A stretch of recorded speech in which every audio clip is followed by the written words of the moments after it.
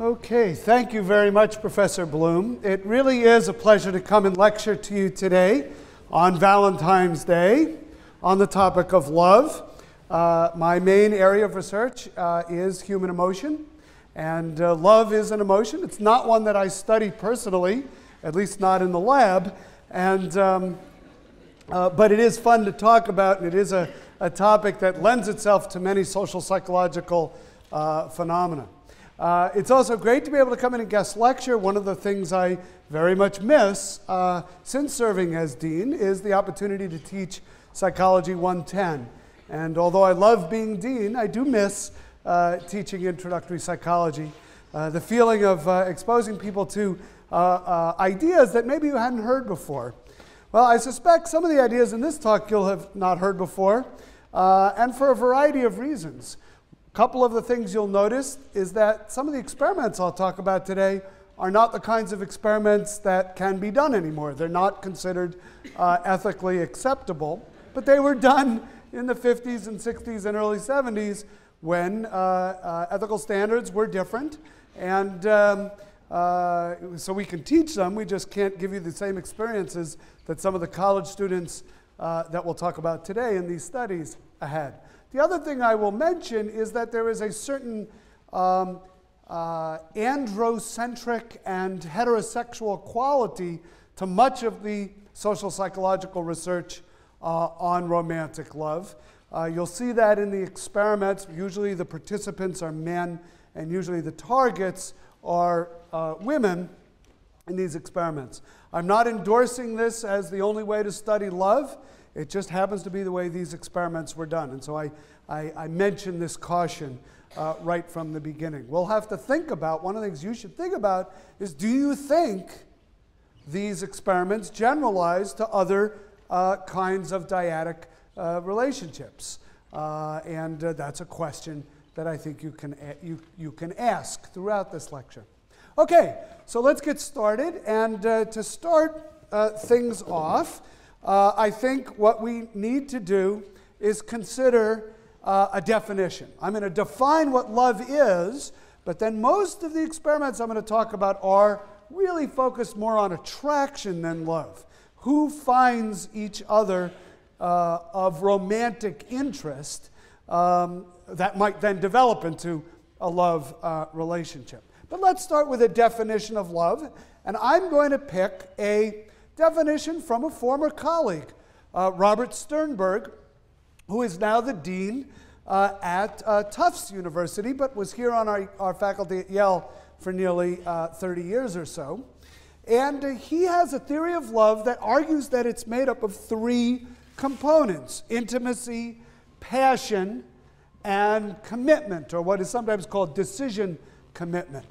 And these are relatively straightforward. He argued that you don't have love if you don't have all three of these elements. Intimacy is the feeling of closeness, of connectedness with someone, of bonding.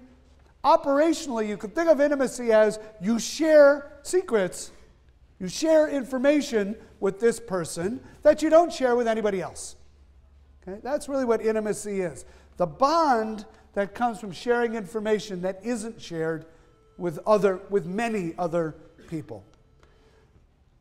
Second element is passion. Passion is what you think it is. Passion is, we would say, the drive that leads to romance. You can think of it as physical attraction or sex. And Sternberg argues that this is a required component of a love relationship. It is not, however, a required component of taking a shower in Calhoun College. The third element of love in Sternberg's theory is what he calls decision or commitment.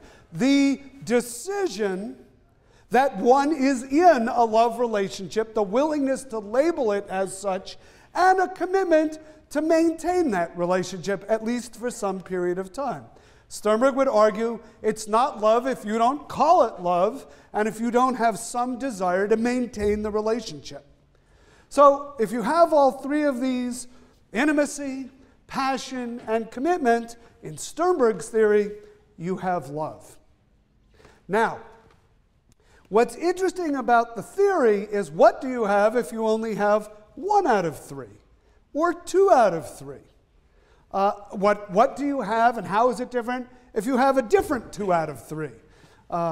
These are what's interesting about this kind of theorizing is it gives rise to many different permutations that, when you break them down and start to look at them carefully, can be quite interesting. So what I've done is I've taken Sternberg's 3 elements of love: intimacy, passion, and commitment, and I've listed out the different kinds of relationships one would have if you had 0, 1, 2, or 3 out of the 3 elements.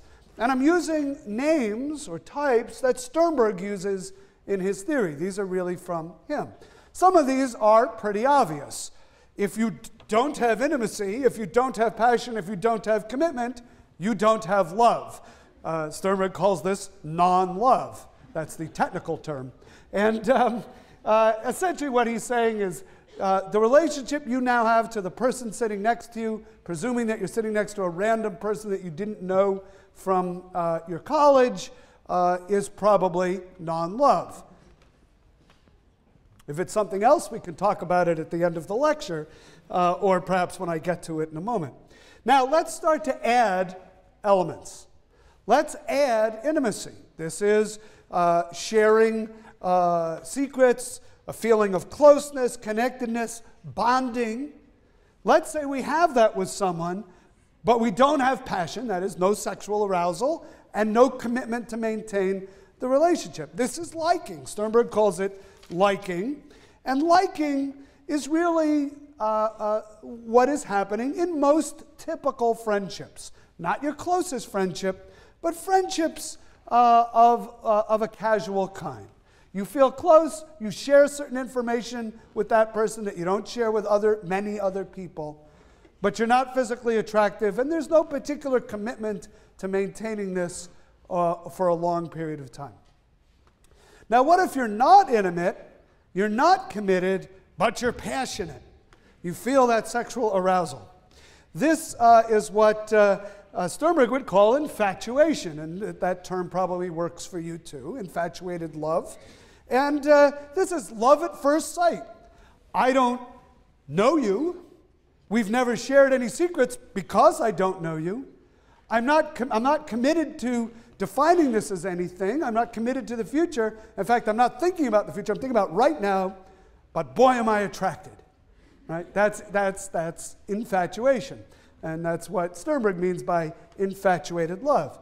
The third kind of one-element relationship is there's no intimacy, right? No bonding, no closeness, no secrets, no physical attraction, no sexual arousal, but by gosh, we are going to maintain this relationship. We are committed to it for all time. Sternberg calls that empty love. Empty love is kind of interesting. It's often the final stage of long-term relationships that have gone bad. We don't share information with each other anymore, so there's no intimacy. We don't feel physically attracted to each other anymore. There's no passion. But we'd better stay together for the kids, right? Or we'd better stay together for appearance's sake. Or we'd better stay together because financially it would be a disaster if we don't. Or all the reasons other than intimacy and passion that people might commit to each other. That's what Sternberg calls empty love. Now, what's interesting is in societies where marriages are arranged, this is often the first stage of a love relationship. These two people who've maybe never seen each other before, who have never shared secrets, so there's no intimacy, who don't know if they're physically attracted to each other, are on their wedding day revealed to each other and committed legally and sometimes religiously to each other, right? The commitment is there, but at that moment, nothing else might be there. What's interesting, of course, is that such relationships don't seem to have any greater chance of ending in divorce. than people who marry for love. But there's a big confound, there's a big problem in studies of those kind of relationships. What might it be? Anybody? What might be the problem in the statement I just made, that these kind of relationships are just as likely to survive as people who marry for love? Yes?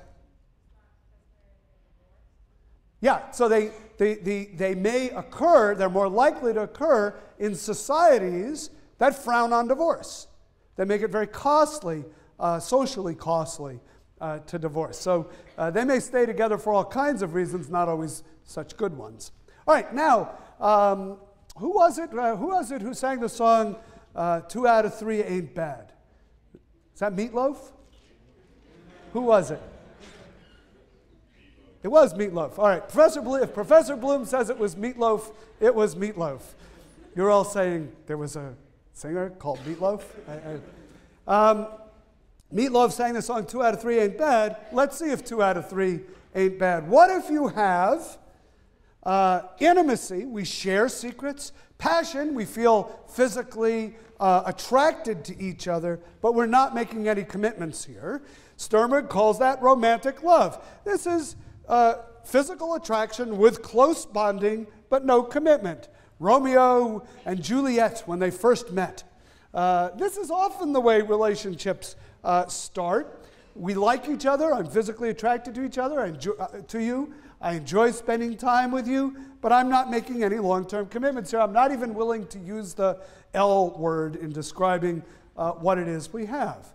Right? Many of you might have been in relationships of this sort. That's romance. That's romantic love.